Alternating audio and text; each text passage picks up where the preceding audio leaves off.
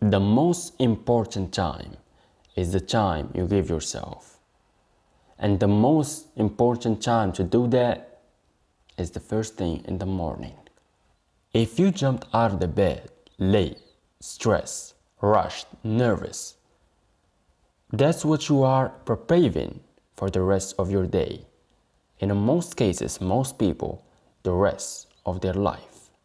The key is to get up early enough in the morning to give yourself some time alone, to get clear about how you want to start your day and how you want to finish your day.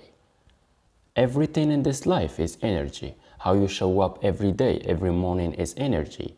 Energy is determined by your attention and how you feel. If you just stop and start, appreciate everything in this moment, life becomes easier and lighter.